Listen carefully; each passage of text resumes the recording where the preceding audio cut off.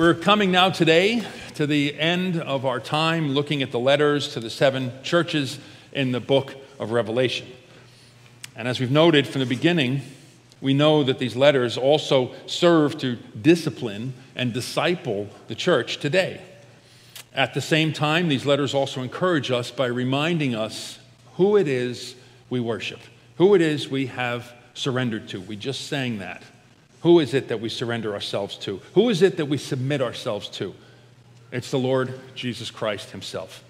Because it's only through Jesus and his shed blood on the cross that we have the assurance of eternal paradise with him.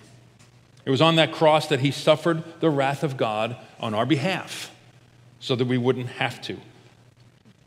You know, it's funny, that truth, that simple truth, truly is the scandal of the gospel. You may have heard that phrase before. The gospel is considered scandalous, but scandalous in terms of the Greek word, the scandalon word, which means it's something that's like a stumbling block to our normal way of thinking.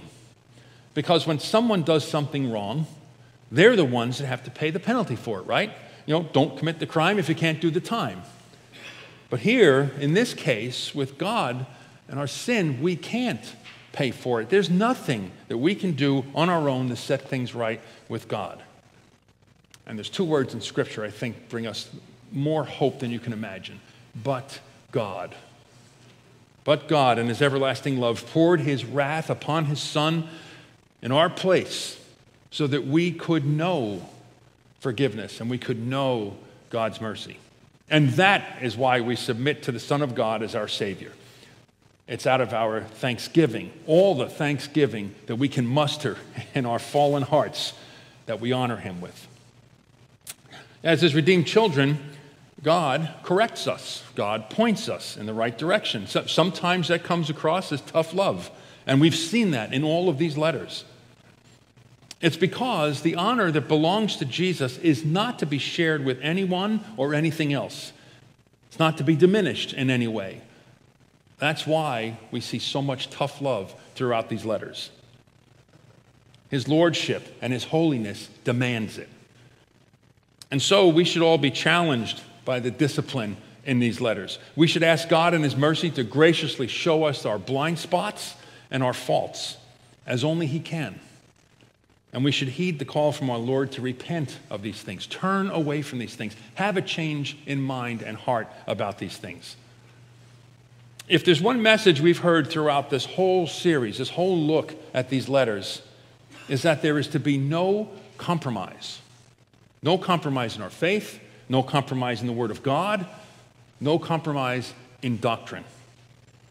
Our society would like nothing more than for the church to begin to cherry-pick Scripture and only hang on to those things that are okay with the rest of the world, those things that don't bother them.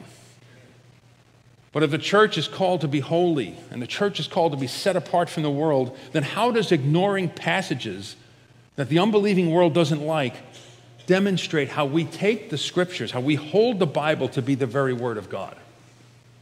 It's not easy. It's not easy. It definitely wasn't easy back then, as we've seen, and it certainly isn't easy now. In fact, it's challenging for a church these days to remain true to Jesus in a culture that would rather reinterpret or discount Scripture, or worse, conjure up an image of Jesus that they're comfortable with.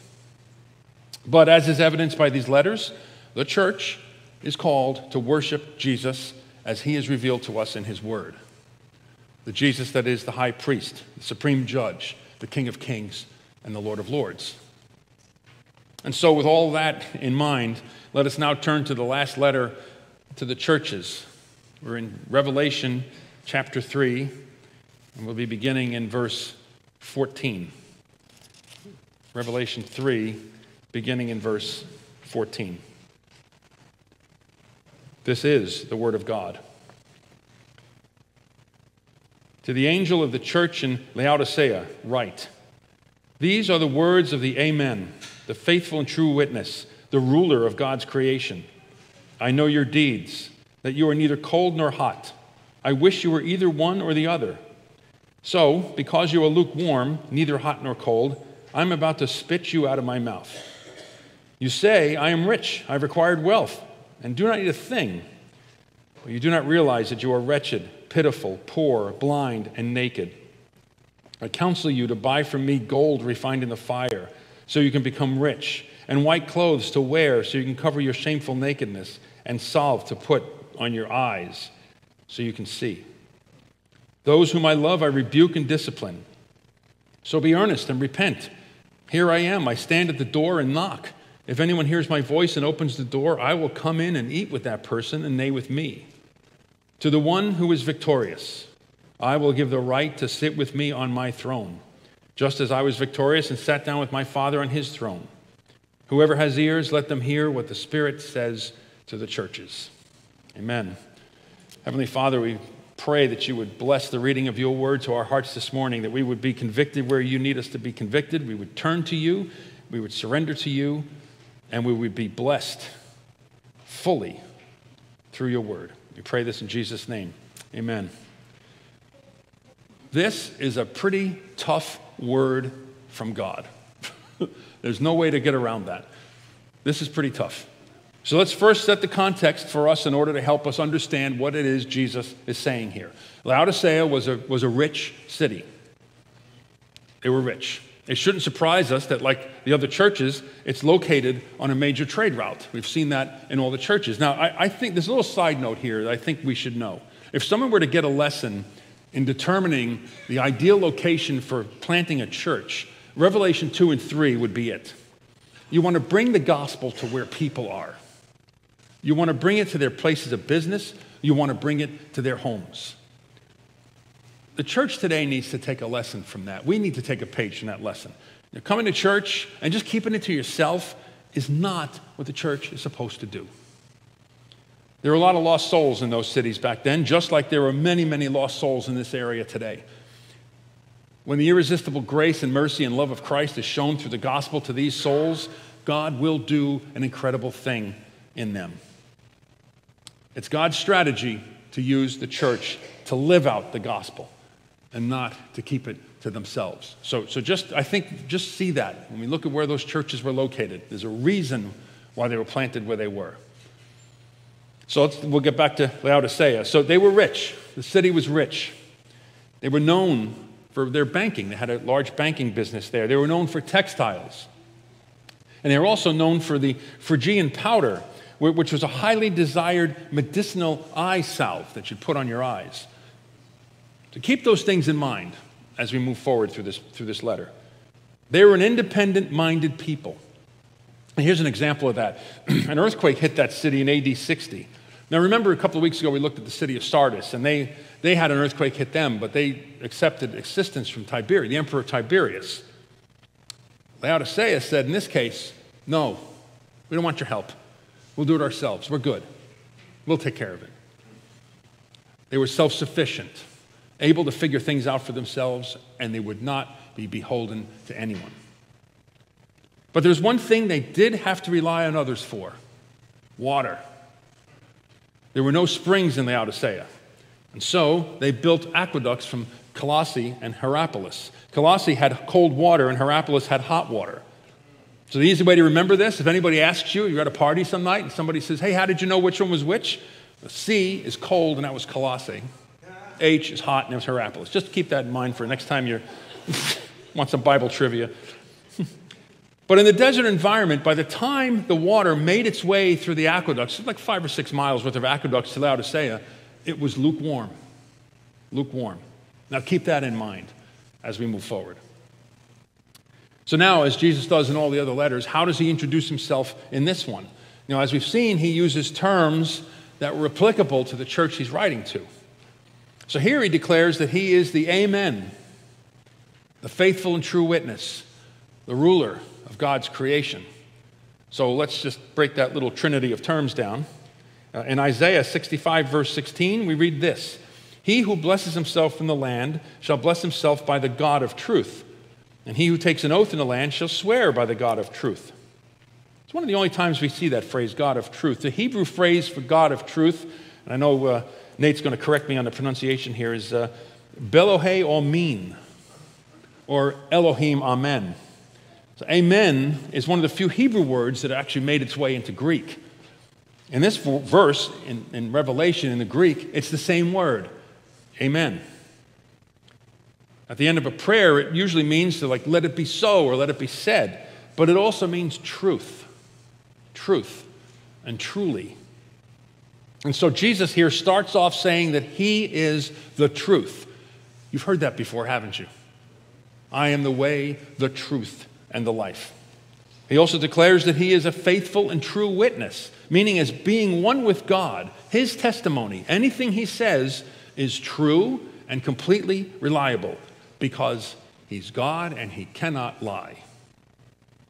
He also says he's the ruler of God's creation. Now, the Greek points to a few things here. One of the definitions of the word is ruler. But it also, something else getting nuanced into this word is the idea of being first or foremost or the beginning. So Jesus is saying that he is the ruler, the first, the beginning of God's creation. So taken together, we take it all to mean that he is superior to all of God's creation, who speaks perfect truth because he is truth. That's how he introduces himself to this church. Now, why is this important to them? Well, being rich and independent, the Laodiceans were prideful people. They probably didn't take criticism very well. They most likely looked upon anyone trying to assert authority over them with a great deal of skepticism. I mean, what gives you the right to say that to me? I mean, look around me. Look at what I've done. Look what I have. Who are you? Who are you to tell me? And here's Jesus saying, I am truth. I am giving you the very word of God himself, and I stand over all creation, even you. So we get the picture now, right? We get the picture of the city. We get this picture of how Jesus introduced himself to them. And here come the words, I know your deeds. Now, some churches, that was really encouraging to hear, right? The Philadelphia church we saw last week, the Smyrna church, I know what you're going through. I know your deeds. But to this church, not so much. There's no commendation in this letter at all. I know your deeds. You're neither hot nor cold. So now let's go back to the plumbing problem, the water problem. Hot water has medicinal value. It has cleansing value, right? Hot water kills germs. It can cleanse you deeply. Nothing beats a hot bath. Cold water in the desert provides refreshing relief from thirst. I mean, think about working in your yard on a hot summer day, and you take that first swig of ice cold water, or wiping your face with a towel, a cold towel. And Jesus looks at this church and goes, you are neither. Meaning, as a church, you do not minister the gospel to lost souls at all. There's no healing for the spiritually sick. There's no refreshment for the spiritually thirsty and weary.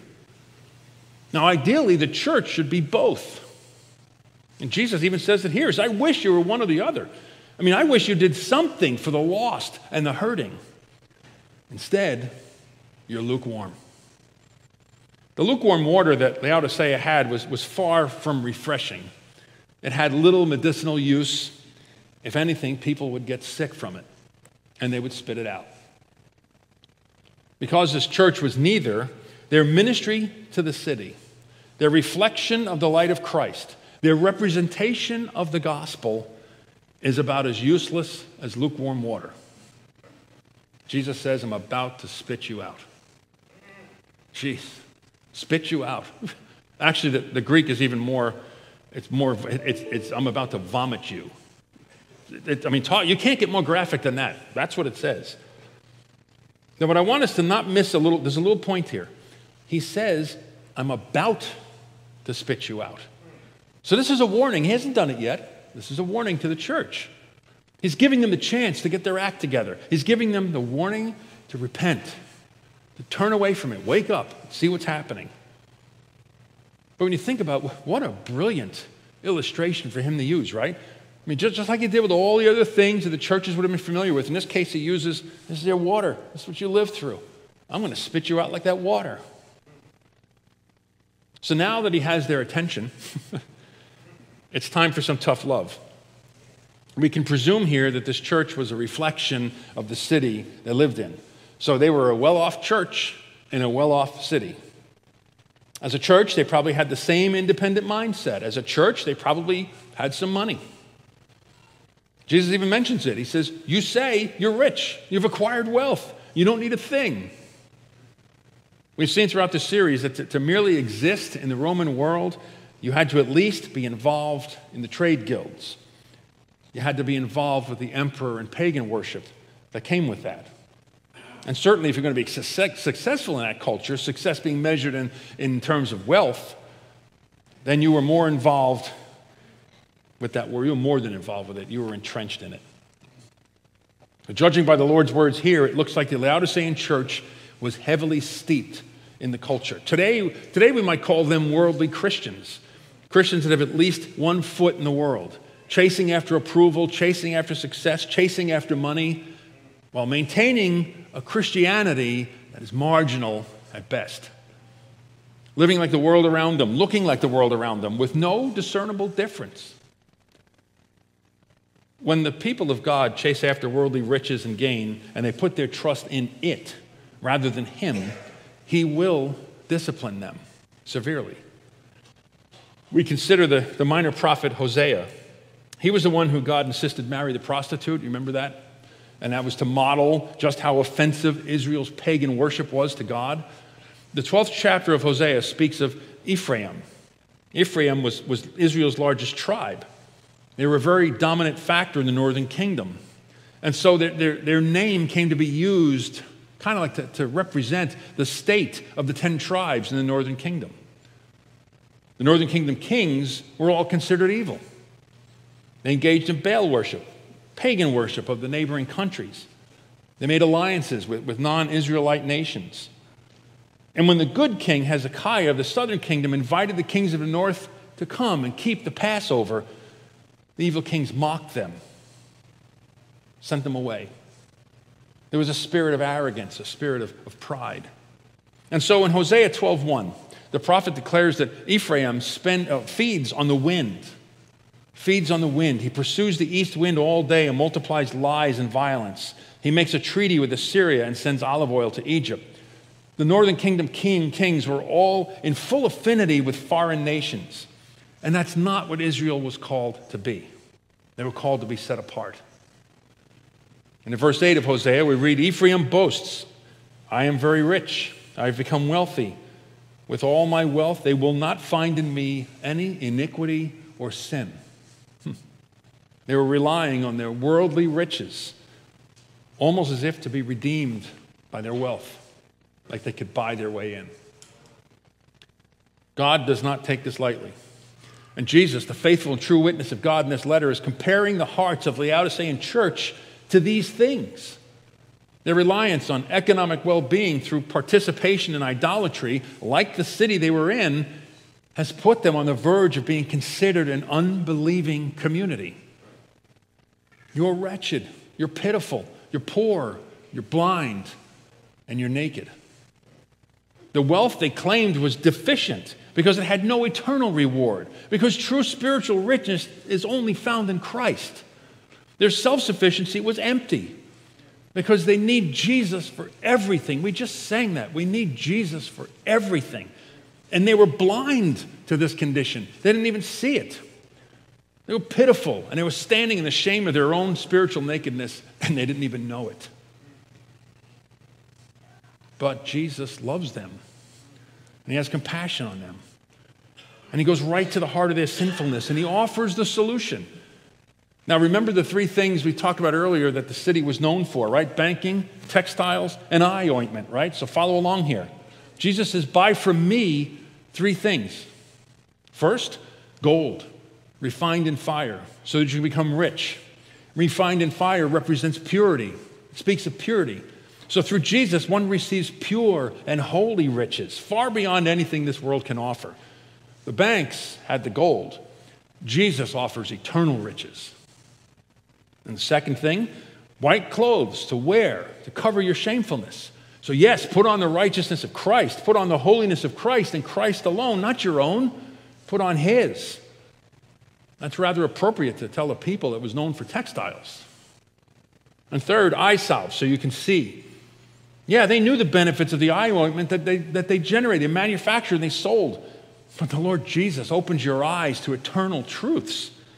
Yes, Jesus gives the believer's eyes to see, and he gives the believer ears to hear. Amen? So the point is this. Putting our trust in the things of this world means we have not put our trust in the Lord. We've made idols of these things, whether it's wealth, whether it's a job, whether it's status, or even ourselves. And just going along like a worldly Christian is to live an unrepentant life. It's to forfeit the blessings of a life that remains in Christ, and it dilutes the gospel. The thing is that God, your heavenly Abba Father, does not want this for his children. We just heard it read this morning from Isaiah 55. Come, all you who are thirsty, come to the waters, and you who have no money, come buy and eat. Come buy wine and milk without money and without cost. Why spend money on what is not bread and your labor on what does not satisfy? Listen to me and eat what is good, and you will delight in the richest of fare. Isn't it funny how this word of God spoken through Isaiah sounds so much like what Jesus said? Christ provides an everlasting inheritance. He clothes us in his righteousness, and only he can heal our spiritual blindness. And you think about this too. Buying is something like a transaction, right? We give up something in exchange for something else. Jesus said, whoever wants to be my disciple must deny themselves and take up their cross daily and follow me. For whoever wants to save their life will lose it. But whoever loses their life for me will save it. What good is it for someone to gain the whole world and yet lose or forfeit their very self? We're called to give up self, to deny ourselves for his glory. Give up our will for his. Surrender everything for him. Are you this morning trying to save your life? I mean, what has hijacked your heart from fully surrendering to the Lord? What are you trusting in? Is it your money? Is it your abilities? Right? I can figure this out. I don't need any help. What are you hanging on to in this world? What sin are you not letting go of? Are you compromising the truth of Scripture, the truth found in his word, by tolerating the sinfulness of the world so you'll fit in? Are you his disciple, overflowing with the power of the gospel? Or are you lukewarm? Jesus, the Amen, the ruler of creation, will not tolerate any compromise. His holiness demands nothing less. Now, we said this was tough love, right? And it is. This is tough for all of us to hear. And Jesus said it too. He says right here, those whom I love, I rebuke and I discipline. So if this is making you a little uncomfortable, good. That's good. He's disciplining you. That's supposed to make you uncomfortable. And let's face it, every one of us in this room today has something we're hanging on to. If you're going to come to me and tell you, Pastor, I don't sin. Really? Let's have a seat. There is always something that stands between us and him, always. And then you might say, well, hey, Pastor, wait a minute. This letter, he's disciplining the whole church. This is the whole church. It's not me. Oh, okay. But aren't you in the body of Christ? That means you're in the church. You're part of the church. If the individuals in the church compromise, then the whole body itself will begin to compromise. And so he's calling the church, all of us, to be earnest and to repent. It's to heed the conviction of the Holy Spirit on your heart. Look, Jesus loves the church. He wants only the best for the redeemed children of God. For the joy set before him, you know the verse, he endured the cross. And what was that joy? It was the church. The church was given to him. That was his gift. He redeemed the church. He endured the cross to obtain salvation for you. He purchased you. That's the love he has for you. It's indescribable, absolutely indescribable. Now, the next thing we look at in this passage, it's usually applied in evangelism. But if we look at it in the context of this letter, it's a picture of the love of Christ for the church. stand at the door and knock. If anyone hears my voice and opens the door, I will come in and eat with that person, and they with me. The Laodicean church, and any church that lives the same way, the way they were, has pushed him out. And yet he still stands there, and he knocks. This whole letter, everything he says here, is the sound of Jesus knocking on the door of the church. Yes, church, you pushed me out. I'm outside, but I'm knocking. I'm knocking on the door. Now, you can, and Jay mentioned it, and you can't count how many people have been saved through this, and who am I to say that God doesn't do this? You could use the illustration of Jesus knocking on the door of your heart. You absolutely can do that. But here, the context really points toward he's looking to come back into a church that has pushed him out in favor of worldly things. Now, let's be clear here, too. He's standing at the door. He's not kneeling at the door. He's like, oh, please let me in. It's not what he's doing. He's the Lord. He will not beg. I stand at the door and knock. And if you let me in, I will eat with you. He will fellowship with the church. He will share the bread of life with the church. He will share himself with the church. When the church has Jesus, the church is in full fellowship with Jesus, they can be the instruments of spiritual healing through the gospel to the world. They can be the instruments of spiritual refreshment through the gospel to the world. Is he knocking at the door of this church today? Has our ministry turned lukewarm? Now, don't be so quick to say, no, wait, Pastor. Everything's going great. That's not happening. Stop and think. Have any of us foolishly trusted in worldly things? Do we have an independent mind that really doesn't need Jesus? We say we do, but do we rely on ourselves? Are you tolerant of sin in your life? Are you tolerant of sin in the lives of others that are around you? Is the fruit of the Spirit evident in your daily walk so that others can see Jesus in you? Do you have a heart for the lost? Sure I do, Pastor. Okay, great. Have you shared the life-giving gospel with them? Have you shared how sin keeps them from God? Have you shared how the gospel changed you? Let me challenge you with this. Easter, believe it or not, is a month away. Will you commit to pray for one unbeliever in your life? Will you commit to that? Will you commit to invite that person to your Easter service here at the church? Most visitors who come to a church came because they were invited. Do you think that God can do a wonderful thing in their hearts like he did in yours? Do you think that Jesus can heal their spirits and then quench their desperate spiritual thirst? Or are you afraid of what they might say? Afraid they might say no. Afraid they might think you're a Jesus freak. Afraid they might think less of you.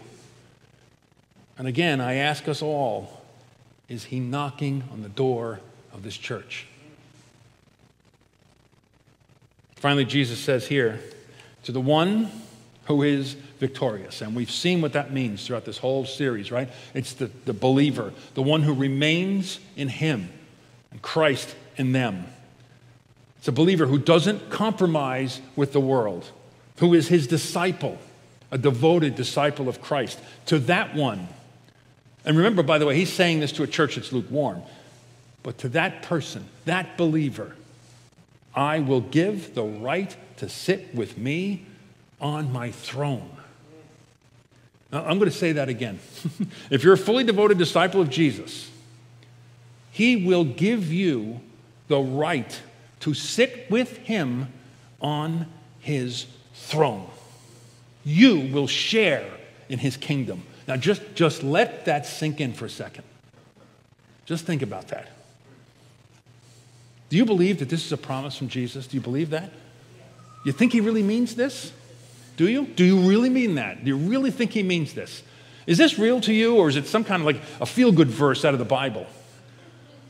This is an amazing promise from Jesus Christ to those who have surrendered to him. Just like in the Gospel of John, it says that to those who call in his name, he gives the right to become children of God.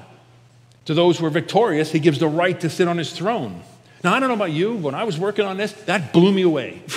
That blew me away. I mean, if he could say that to this lukewarm, worldly Christian church in Laodicea, it means that we all have some hope. We all have hope. It certainly causes me to beseech the Holy Spirit to reveal those things in my heart that need to be confessed.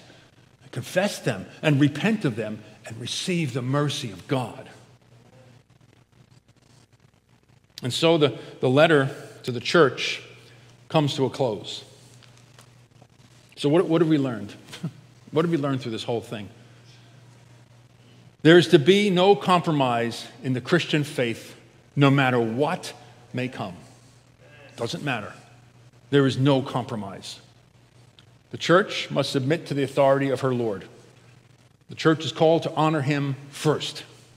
The church is called to remain pure and rebuke any and all false teaching that cheapens his grace or dismisses anything in his word.